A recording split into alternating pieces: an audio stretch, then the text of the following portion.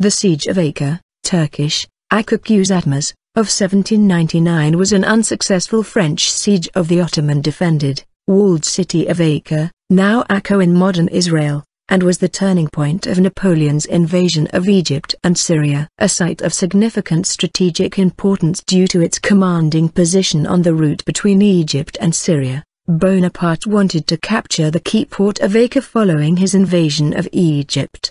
He hoped to incite a Syrian rebellion against the Ottomans and threaten British rule in India. However, after the Siege of Jaffa, the defenders of the citadel were even more fierce. The French attempted to lay siege on 20 March using only their infantry. Napoleon believed the city would capitulate quickly to him. In correspondence with one of his subordinate officers, he voiced his conviction that a mere 2 weeks would be necessary to capture the linchpin of his conquest of the Holy Land before marching on to Jerusalem. However, the troops of the capable Jezza Pasha, refusing to surrender, withstood the siege for 1.5 months. Haim Farhi, Al-Jazza's Jewish advisor and right-hand man, played a key role in the city's defense, directly supervising the battle against the siege. After Napoleon's earlier conquest of Jaffa, rampaging French troops had savagely sacked the conquered city, and thousands of Albanian prisoners of war were massacred on the seashore, prior to the French move further northwards.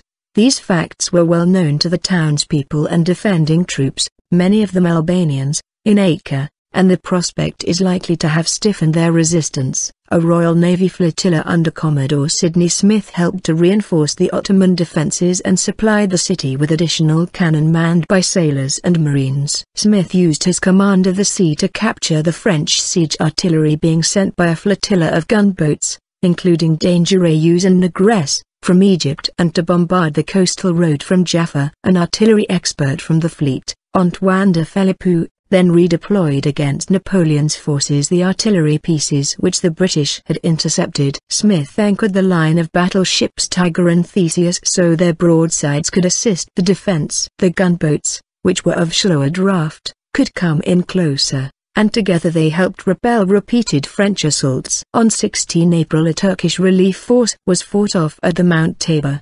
By early May, replacement French siege artillery had arrived overland and a breach was forced in the defences. At the culmination of the assault, the besieging forces managed to make a breach in the walls. However, after suffering many casualties to open this entry point, Napoleon's soldiers found, on trying to penetrate the city, that Farhi and de Philippot had, in the meantime, built a second wall, several feet deeper within the city where Al-Jazza's garden was.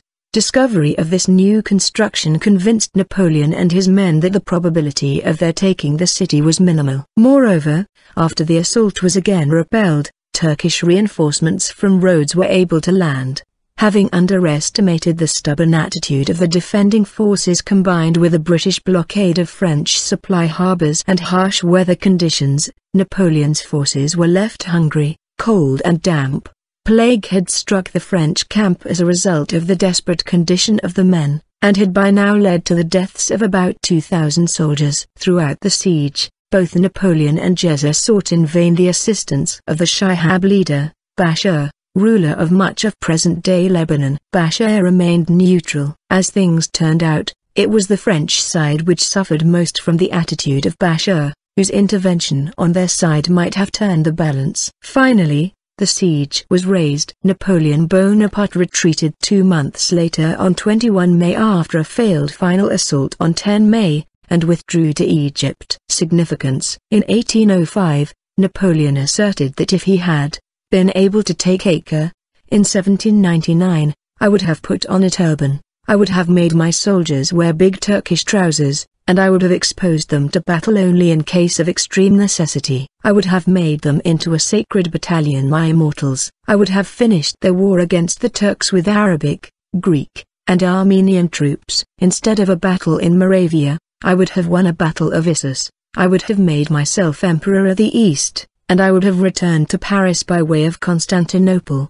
The allusions from classical antiquity included in the speech are to the sacred band of Thebes and the Persian immortals, elite units of, respectively, the city-state of Thebes and the Achaemenid kings of Persia, and to the Battle of Issus, where Alexander the Great decisively defeated the latter. In fact, though Acre was not conquered, Napoleon's imperial guard did come to be informally called the Immortals. Some hold that a statement attributed to Napoleon during the war, according to which he promised to return the land to the Jews if he were to succeed in his conquest of Palestine, was meant to capture Fahi's attention and betray his master by switching his support to the French. However, Napoleon never showed any particular interest in winning over the Jews of Palestine during his campaign there, though his account of the military campaign records that a rumor among Syrian Jews had it that after Napoleon took Acre, he would go to Jerusalem and restore Solomon's temple, and decrees were passed in favor of Jews,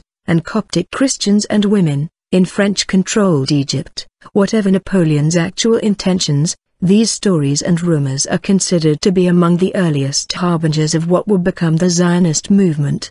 Present-day memory. In present-day Acre, the hill on which Napoleon set his camp, southeast of the city walls of Acre, is still known as Napoleon's Hill.